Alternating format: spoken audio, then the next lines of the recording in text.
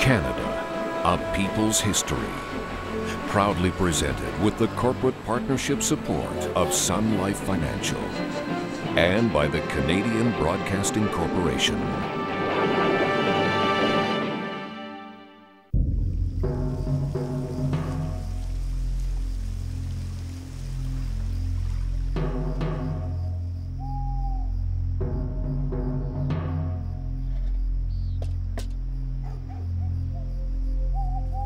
Autumn 1838. Late at night, somewhere near the Richelieu River in Lower Canada, a secret ceremony is unfolding. These men are plotting an armed rebellion. They call themselves hunters, Frères Chasseurs. They want to make Canada a North American republic independent of Britain. Of my own free will, and in the presence of God Almighty, I do solemnly swear to observe the secret signs and mysteries of the Hunters' Lodge. To help any brother. Joseph Senet is one of the recruits. I was told that the Americans will come with weapons, and that they will be assisted by our countrymen that will rise in great numbers, and that with this army, we will attack simultaneously different locations, and that the present government will be overthrown, and another, formed on the American model, will be established. The hunters swear they will give their lives for the cause of freedom. It is a price many will be called to pay. All this I promise without reservation. If I'm unfaithful to this oath. If I am unfaithful to this oath, I consent to see my property destroyed and to have my own throat cut to the bone.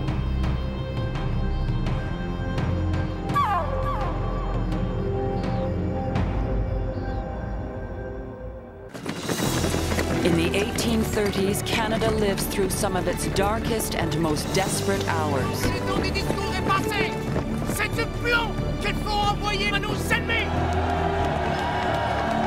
Demands for political freedom lead to armed rebellion, violent confrontation with one of the world's most powerful armies. Shouts of victory from the great revolutions in France and America still echo around the world. The mightiest empires of Europe and Latin America are shaken to their foundations. In Canada, the currents of revolution exact a terrible cost. Hundreds die on the battlefields, and dozens more are hanged as traitors. But from the ashes of this failed revolution, something new is born. An alliance of Democrats that brings Canada a new political future.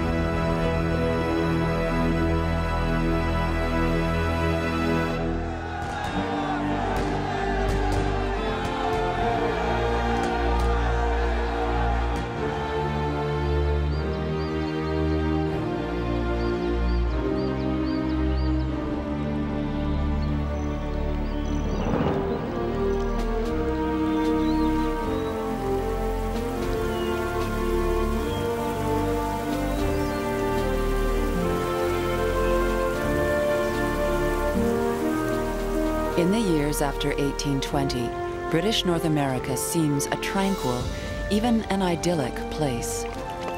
It is a land of seemingly inexhaustible natural resources, where men and women make their living in the forests and the fields.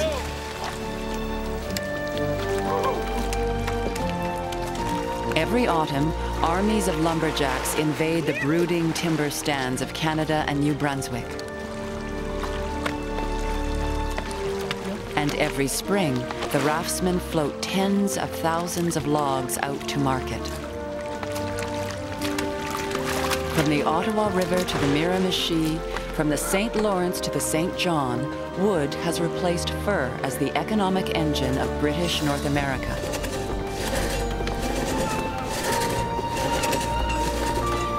Many of these logs are used to build ships, here in Quebec City or in other colonial ports.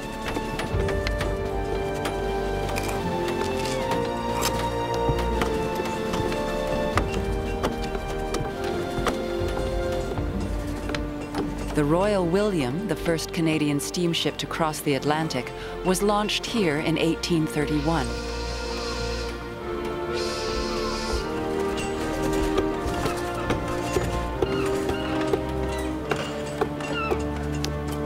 But most colonial lumber goes to the building sites of Great Britain.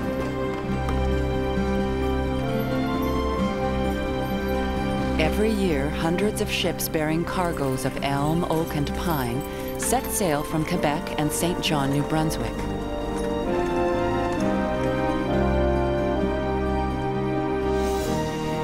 And every year, they return with a very different cargo. Thousands of men, women, and children. The beginning of an unprecedented wave of immigration.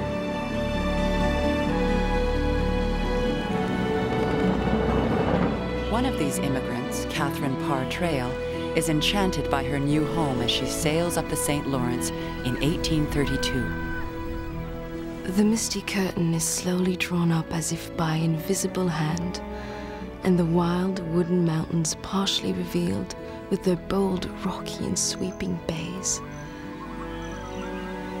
At other times, the vapory volume dividing moves along the valleys and deep ravines like lofty pillars of smoke, or hangs in snowy draperies among the dark forest pines.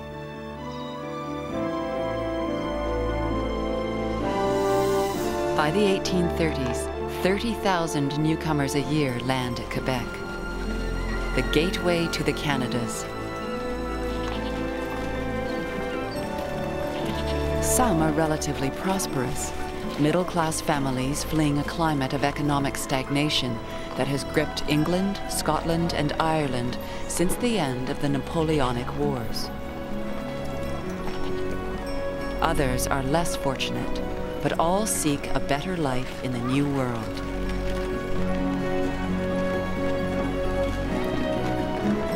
Canada is the land of hope. Here everything is new, everything going forward. It is scarcely possible for arts, sciences, agriculture, manufactures to retrograde. They must keep advancing. Some immigrants settle in Lower Canada, but most continue on to the western frontier.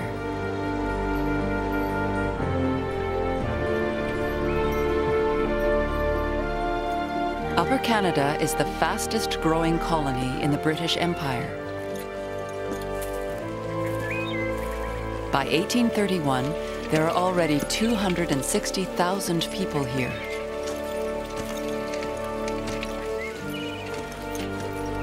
The new immigrants from the British Isles mix with the descendants of Loyalists and American settlers who came in the wake of the American Revolution.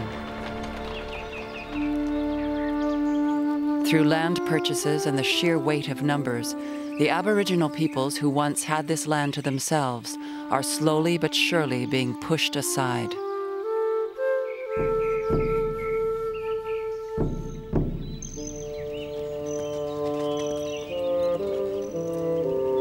Settlers like Catherine Parr Traill soon realized that beyond the cities, much of Upper Canada is still just a step removed from the wilderness.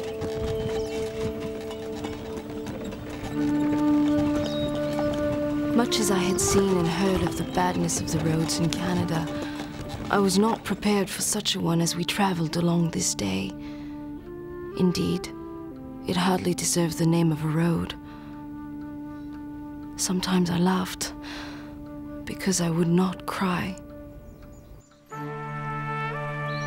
The difficulty of building roads has so far kept most settlements stretched out along the shores of Lake Ontario and Lake Erie.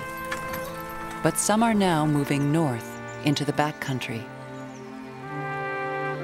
Pioneer life is hard, and men like Robert Davis are becoming angry.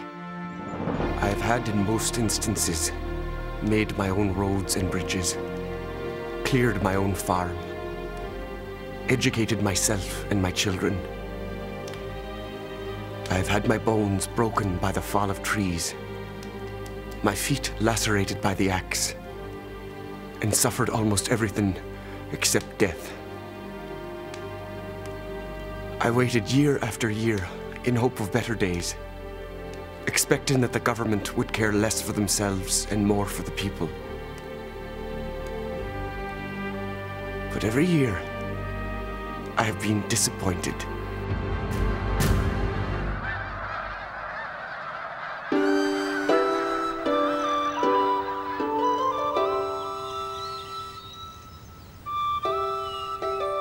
The neighboring colony of Lower Canada has been settled much longer, for 200 years.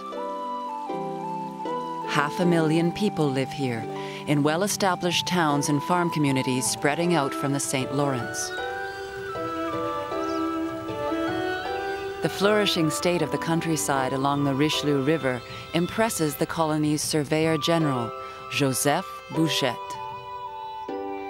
Its banks are diversified on each side by many farms and extensive settlements in a very high state of improvement.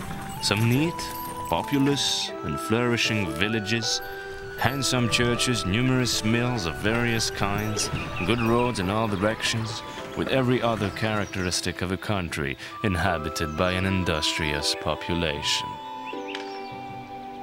The parish of Saint-Denis on the Richelieu now has 3,000 inhabitants. Charles Saint-Germain owns the biggest hat-making business in the colony. François Gadebois sells his horse-drawn carriages in Quebec City, Montreal, and even in Upper Canada.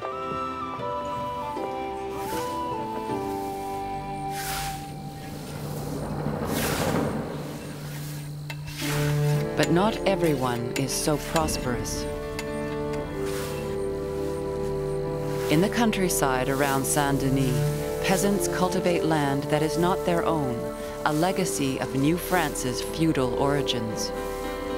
Year after year, they must turn over a substantial portion of their harvest to the landlord, called the seigneur.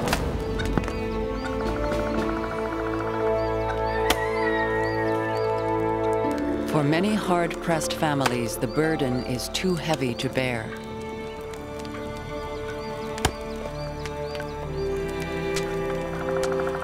Louis Duquet has been evicted from his farm on the Seigneurie of Beauharnois. He and his young family must seek out a new plot of land and rebuild their lives.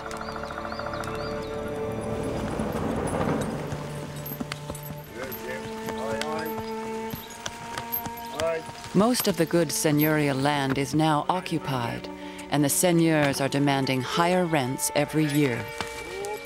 In desperation, the tenant farmers turn to their representatives in the Legislative Assembly, demanding protection and redress. A great many seigneurs treated these lands as if they had absolute authority over them, selling and transferring them at exorbitant prices by means of illegal contracts, while His Majesty's Canadian subjects have not, until now, been protected against these abuses.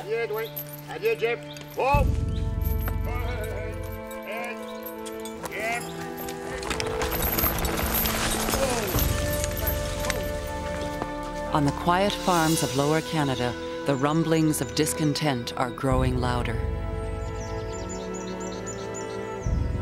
Soon, the anger will explode.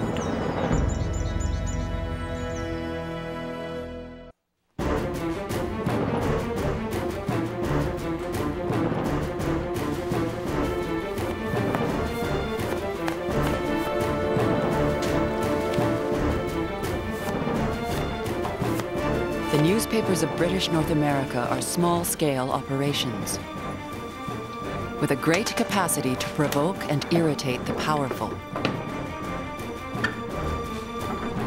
This is the age of the partisan press. All through the colonies in Halifax, Quebec, Montreal, and York, opposition journalists attack what they consider an arbitrary, self-appointed colonial regime. Whatever goes to extend or to secure the advantages which of right ought to flow to the people, we shall steadily and fearlessly uphold. But these early muckrakers will pay a high price.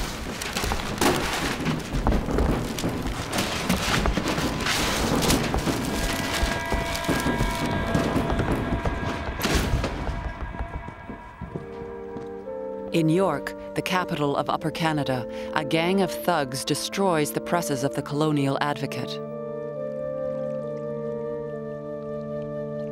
Its editor, William Lyon Mackenzie, has been heaping scorn on the colony's leaders. The family connection rules Upper Canada. A dozen nobodies and a few placemen, pensioners, and individuals of well-known, narrow, and bigoted principles. The whole of the revenue of Upper Canada are, in reality, at their mercy. They are paymasters, receivers, auditors, king, lords, and commons. Mackenzie denounces this circle of appointees that surrounds the governor as the family compact. He identifies them by name, exposes their family connections, publishes their income. One of his chief targets is the Attorney General, John Beverly Robinson. Another reptile has sprung up in a Mr. William Mackenzie, a conceited, red-headed fellow with an apron. He said that I am the most subtle advocate of arbitrary power. What vermin. Mackenzie installs new presses and continues his crusade. The step to direct involvement in politics, election to the Legislative Assembly, is a small one. I'd long seen the country in the hands of a few shrewd, crafty, covetous men, under whose management one of the most lovely and desirable sections of America remained a comparative desert. The most obvious improvements were stayed.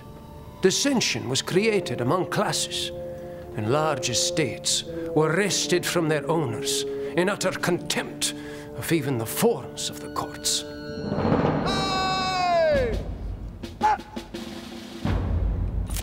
In Nova Scotia, another rabble-rousing journalist takes aim at his colony's unelected rulers. Halifax is the gateway to the Atlantic colonies and a military stronghold. Joseph Howe, editor of the Nova Scotian, is the son of a loyalist, but no friend of the local elite. His newspaper accuses them of stealing public money. In a young and poor country, where the sons of rich and favored families alone receive education at the public expense, where the many must toil to support the extortions and exactions of a few, where the hard earnings of the people are lavished on an aristocracy who repay their ill-timed generosity with contempt and insult. It requires no ordinary nerve in men of moderate circumstances and humble pretensions to stand forward and boldly protest against measures which are fast working the ruin of the province. All rise. His Lordship, the Chief Justice, Brenton Halliburton, presiding. The leaders of the colony drag Howe into court on the criminal charge of defamatory libel. I know them as you know them, as the most negligent and imbecile, if not the most reprehensible body that ever mismanaged a people's affairs. They may expect much from the result of this trial, but before I have done with them, I hope to convince them that it is they, and not I, that are the real criminals here. When Howe is acquitted by a jury, his popularity is greater than ever, and like Mackenzie, he goes into politics. We are desirous of a change, not such as shall divide us from our brethren across the water, but which will ensure to us what they enjoy. Gentlemen, all we ask is what exists at home in England, a system of responsibility to the people.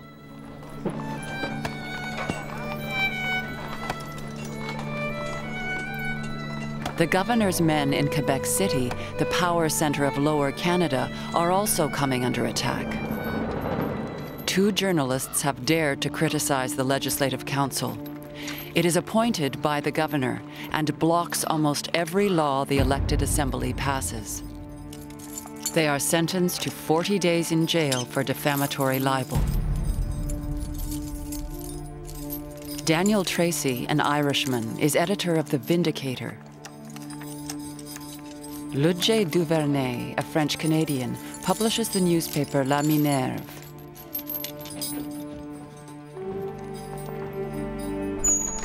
As the present Legislative Council is perhaps our greatest nuisance, we ought to seize the means to rid ourselves of it and demand its abolition.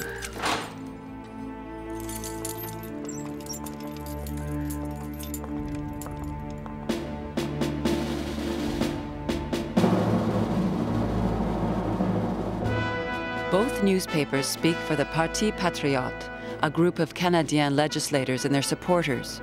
They control the elected, but largely powerless, Legislative Assembly. Their leader's name is Louis-Joseph Papineau.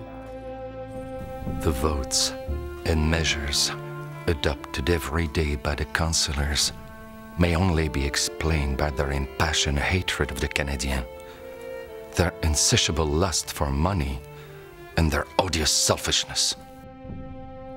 Papineau is a lawyer and a seigneur. Early in his career, he was an admirer of the British Constitution. But years of struggle with an appointed governor have made him an advocate of American-style democracy. I do not believe it possible to be happy and fairly treated under the colonial system. How can a governor act justly, even one who sincerely desires to do so, when he is surrounded by such a pack of scoundrels? It is certain that in a time not long from now, all of America must become Republican. We need only to know that we live in America, and to know in what condition we have lived there. Louis-Joseph Papineau, William Lyon Mackenzie, Joseph Howe. 3 men inspired by the democratic ferment sweeping Europe and the Americas, determined to change a hidebound political system, one way or another.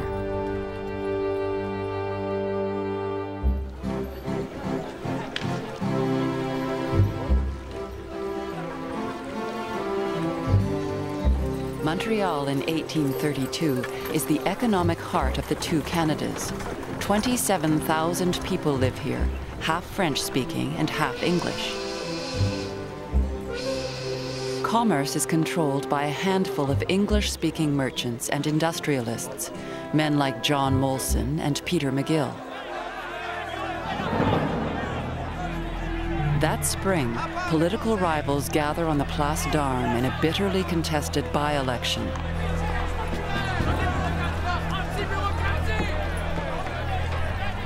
On one side, the English party. It backs the governor and his appointed advisors.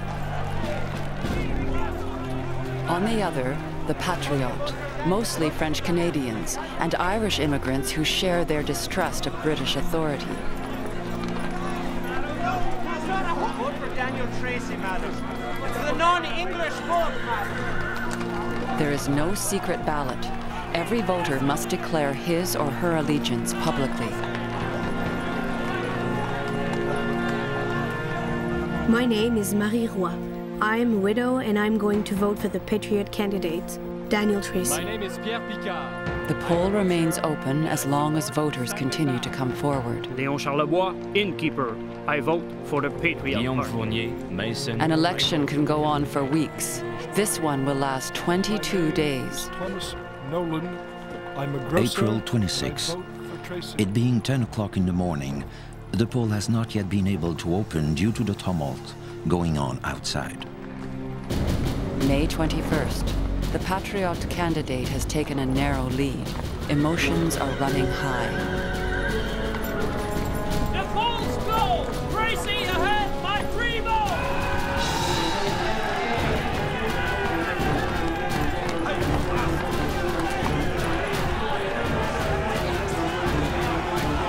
What is on next?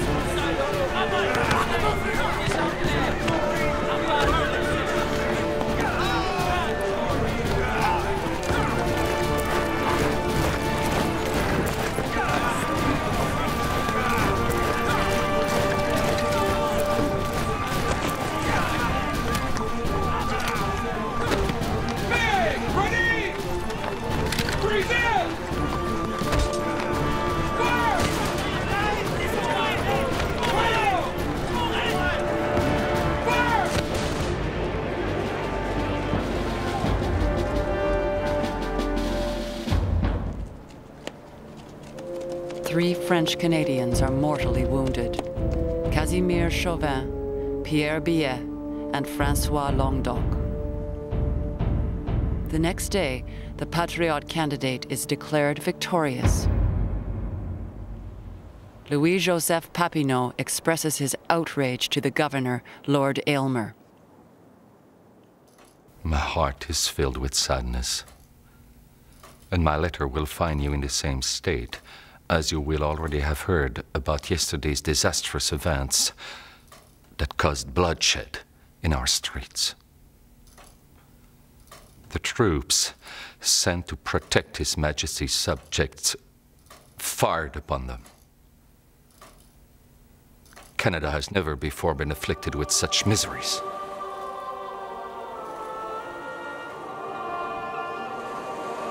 A few weeks later, more misery for the beleaguered colony. The Carrack, arriving from Ireland, docks in Quebec City with several feverish passengers on board. 3 days later, cholera claims its first victim. The disease spreads like wildfire, quickly reaching Montreal. June 14th, 1832. Since Monday morning, Montreal is in turmoil, and the alarm is growing every minute. There is no longer doubt that cholera is present. We recommend that the public observe strictly the regulations of the Board of Health. The epidemic is out of control. Hundreds of victims die each day, especially in the cities. The poor districts are ideal breeding grounds for the disease. No sewers, no collection of garbage, contaminated water. There is no use in becoming alarmed. When the illness appears, one must see a doctor at once and should follow his instructions. The apothecaries have all the remedies in stock. Their prices are affordable to all pocketbooks. But in fact, the doctors are overwhelmed and powerless. They believe cholera is transmitted by foul vapors that spread through the atmosphere.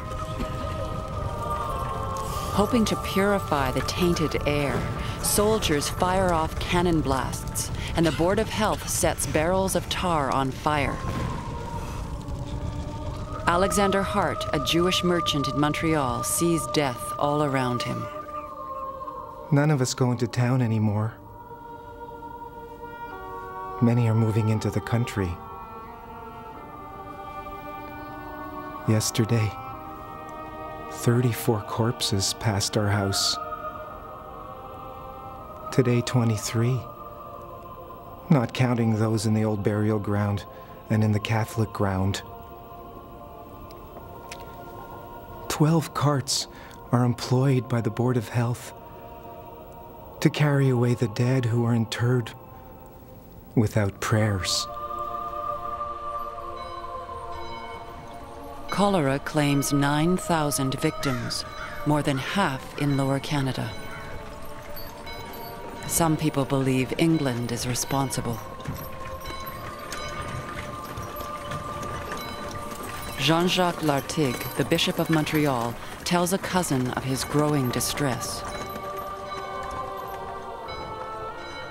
The other subjects that seem to me most worthy of your attention at the present time are the murder of our Canadien on May 21st, which the governor has since officially condoned, and the invasion of our uncultivated land by British immigrants who threatened to drive us out of our country and reduce our population year after year by the spread of disease.